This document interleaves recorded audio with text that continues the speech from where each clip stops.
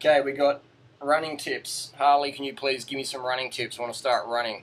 Well, my first tip would be to get some good footwear. I use these Brooks Green Silence, made by the company called Brooks. And these are made out of post-recycled consumer materials. They're like a barefoot shoe, but they're actually better than barefoot because they give you ample cushioning, so you're actually running on the forest floor with a barefoot lightweight shoe. These are about the same weight as the Vibram Trek Sports, and they're lighter weight than the Vibram Classic. So you've got a barefoot shoe, weight-wise, feel-wise, but you've got the cushioning, so you're not going to get the stone bruises, the shin splints, the back problems that are going to make you fat and burn out and slow later on in life. So Brooks Green Silence is called a racing flat. That's a style of shoe. Highly recommended for doing running races or speed work. Check it out. Great shoe. This is what I do most of my running in, a Nike Vomero. This is a great cushion shoe. A little bit heavier than the Vibrams there, but plenty of cushioning to do most of your miles in. Not that I do a lot of miles, but if I was doing most of the miles is in this shoe here. A great cushion shoe, great trail shoe, great road shoe as well. Breathable upper, and it's a good one. Highly recommend it. So that's the first one taken care of is shoes. The clothing, I just run in like a vegan shirt, or I run no shirt, and just some basic running shorts that I've got from a $2 shop from the thrift store. And now this is a little secret. This is my little secret from running 16:55 for 5K last month on average of 10 miles a week for the last 3 years. The Garmin 310 XT is my secret weapon. Why is this my secret weapon? This bad boy lets me pace myself in races, so I can write down my time, divide it by the kilometers, and go, that's my average pace that I need to sit on. No higher, no lower. Just boom, run like a robot. And this Garmin baby helped me so much. I used to do running races before, go out way too fast and then fade at the end, like 99% of people do. Follow the model of all the world record holders and do the negative split. What's the negative split? Negative split means that your last half of the race is faster, maybe just a little bit, than your first part of the race. If the first part of your race is faster than the last part, you went out too hard. And 99% of running races are on flat. So this is going to apply. It's not going to apply if you've got hills because your pace is going to be all over the place. Then you can go by heart rate. If your course is flat, the Garmin 310, that's where it's at. There's the Garmin 405. I don't recommend the 405. The 405 is, in my opinion, a piece of crap. This is Freely's, and it's good for scratching your nose. That's about all it's good for. Because the battery life's crap, it's not waterproof, the bezel goes all funny, and when you're running along it's hard to look at, because this is like a fashion watch. People wear this because they're self-conscious because they think the 310 is too big. But I'll tell you what, it's almost the same freaking size. And the Garmin, the benefits, 20-hour battery life versus 2-hour whatever battery life. Waterproof. You got a bigger little face here, not by much, but enough so when you're running, you don't have to be looking at your watch like that. You can just sort of glimpse just by moving your eyes down and look at your pace per K or pace per mile. 310, I highly recommend it. I can also use it with my power meter on my bike, so it's ANT Plus compatible. Comes with the heart rate strap, so it's great for when you're on hill races, so you can pace yourself evenly. Garmin 310 XT ain't the cheapest thing out there, but it's going to make your running just go whoosh, because you're going to learn, you're going to get direct feedback. And an athlete who's got feedback and works with that versus an athlete who doesn't have any feedback or just doesn't care about that, one's going to progress like that and one's going to progress like that. So I'm in the former group. I'm in the one who I want the most data, simple data that I can incorporate and form a template, and that's why I can run so little miles and run so fast. I can get a top 10 in 99% of the running races out there on 10, 15 miles a week for the last 3 years. How? Because I run smart, I train smart, and I steal ideas from runners who run faster than me. And then people know what diet and water hydration strategies I recommend. I recommend going to bed early as you can, getting sleep so you can recover. Because there's a big difference between doing training and absorbing training. What do I mean? Well, when you go to school, when I used to go to school, I went to chemistry class, physics class. I didn't pay no attention. I was stoned, I was half asleep, I was eating donuts. So I went to class, but I didn't absorb the class. A lot of people go to training, but they're not really absorbing training because they're doing all the miles, but they're not getting any results. They're slow, they're still fat, they're just not getting any results because they're so overtrained, the cortisol's up or whatever, and they're not getting enough benefit for how much mileage they put in. So we want to absorb the training by training smarter. So to train smart, we want to follow a program set by a good coach relative to our fitness level, be it intermediate, advanced, beginner, newbie, professional, drugged up, super APO athlete, or whatever. You want to have a program that suits your goals and suits where you're at now. So you can get those for free online, or get a running coach who's good, who's reputable. And don't train like an advanced athlete if you're a beginner in running, because you will fucking injure yourself and you'll be having time out and you'll be hating it.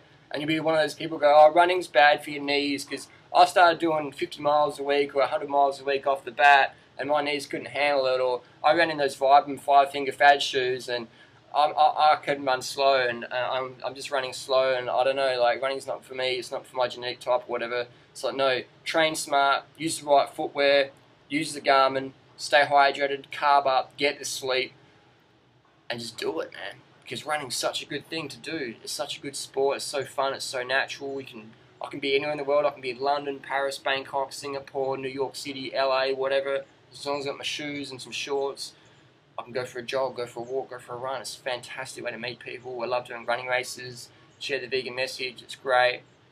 And so that'd be my tip. Shoes, Garmin, so you pace yourself. The right diet, lifestyle. Get a training program, follow it, and train smarter versus harder. You're always better off doing too little training than too much training. You're always better off eating too many carbohydrates than not enough carbohydrates. Trust me on that one. Hey, 16.55 for 5K on 10 to 14 miles a week for the last 3 years. That's what I'm talking about. So tell me about running, Dream Rider. What do you want to know? What are the best shoes to get? Best shoes would be something like this, like a racing flat, or when you're doing speed work or racing. But most of the time you want to run in a heavier cushion shoe. You don't want to have the stability shoes, etc. You want to have like a highly cushioned shoe, like a Nike Pegasus, a Nike Vomero, a Brooks Glycerin, or an Axe Nimbus, something like that. And what about running form? Running form, you want to have relaxed hands. You don't want to be like swaying your shoulders, but a lot of people do this. They're like boxing, where they have their shoulders straight. Or they have their fists going up in front of their face. Yeah, they're right running like this. Yeah. Like a Muay Thai boxer. Like, your hands want to be low next to your hips. And your knees want to be low and your feet high when you're going fast. And what about your fists? Just relax, like your butterflies in your hands. Yeah. Relax. And what about running gear? Like, other than shoes? You want to have some shorts and a singlet, or run no shirt, or a sports bra. You want to stay cool. Let's go a bit faster. You want to stay cool. You want to stay cool, because if you get hot, your body's going to shut down your speed, and you're not going to run very fast because your body's getting too hot. And what about your hat? The hat's a good one. Keep the sun out of your face. Keep it a bit cooler. So, that's what I recommend for that stuff. But you want to be cool. You never ever want to overheat when you're running. So what have you noticed in people who are overheating? Well, face starts to go red, and they just start the pace just drops down massively. And if you use a Garmin like this, a really whole system 310 XT, it's a $600 watch in Australia. And we're running about 4 minute pace right now on the Garmin. It's my race pace. Yeah. This is called fitness there. 4 minute pace, having a conversation. Check it, right here. Slow down, slow down. That's how you don't dress when you go running in the heat. You're going to get way too hot. That guy, I have to walk faster than he's running. He's just overheated, he's just dehydrating himself. Crazy, man. Some people in Thailand especially do that because they think they're going to sweat the fat out. Yeah.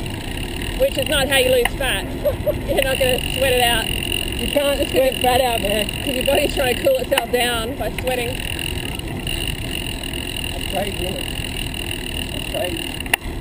So if we look here, we can see our midfoot striking, not on the ball of the foot, not the heel, just midfoot. gentle hand carry, nothing clenched, relaxed shoulders, just flowing through, easy. And barefoot running is a fad. I use barefoot shoes to keep my feet stronger when I'm doing kickboxing or whatever. But in terms of running on tarmac, it's like punching brick walls with your hands. And I don't know any elite runners who use barefoot in racing. Because you have to slow right down. You're not getting as much of a workout then. So barefoot running makes you start to slow compared to running in proper shoes. If you want to run fast, run the same shoes as fast as runners in the world run on. It's simple as that. And people have been sold the barefoot bullshit. Like if you're running barefoot, you're going to become like some superhero marathoner. It just ain't true. It just ain't true. So running proper shoes and barefoot on the beach or on the oval, get your feet stronger. Don't use barefoot in the concrete, please.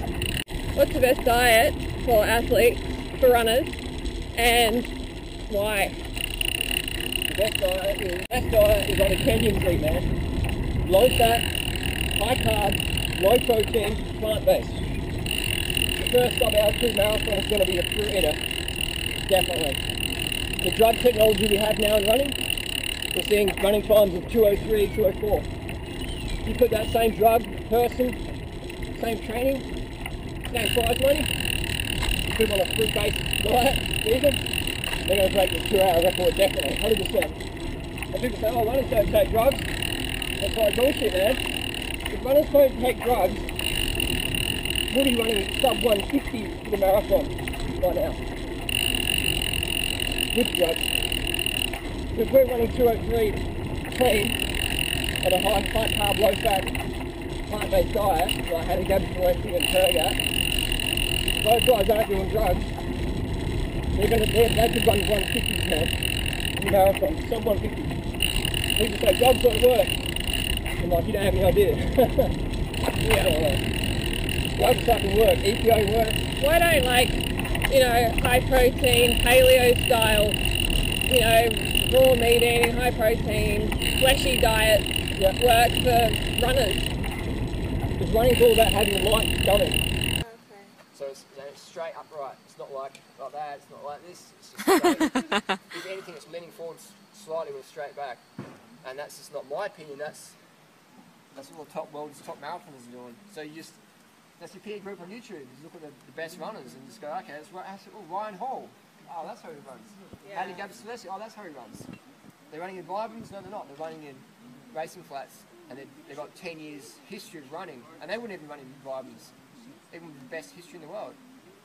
If you want to go barefoot, make sure you run barefoot on soft surfaces, like grass. And it's Or like on the beach, because that's the beach one time I did. beach is excellent. Yeah.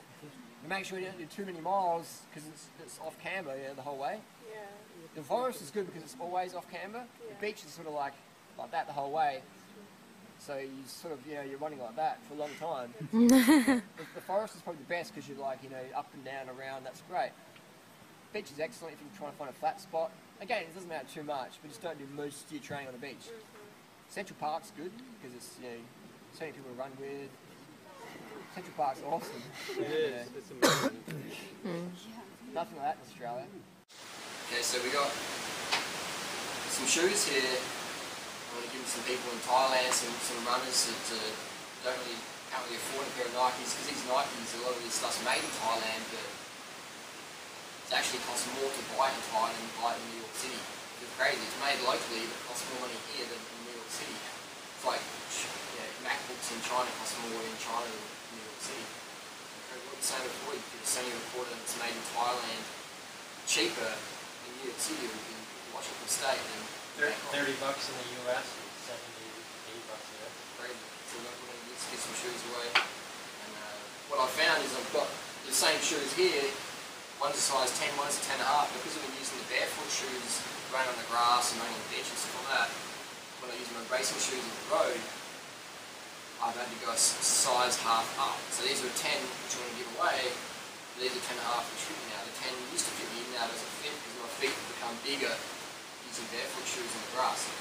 And the Nike Vomero, I'm normally a 10, these are too small for me now. I had to step up to a 10.5 in the Vomeros. So I'm going to give some of these shoes away to some runners. These are from Michael Weinstein for Turin. This guy, he won the Vermont 100s in these shoes. And then Bill got 4th place. I'm going to pass these on to some Thai runners and they'll just use them.